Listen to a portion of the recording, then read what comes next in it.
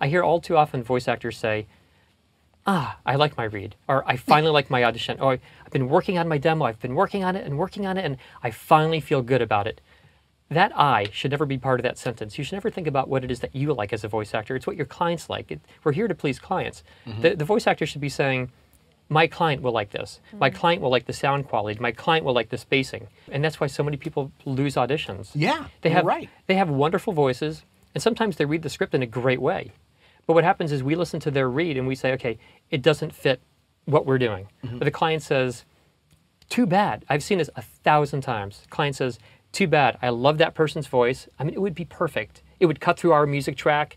But the way they deliver the script just doesn't match what we're looking for. So we look for someone who can just interpret, who just thinks about things from the client's perspective.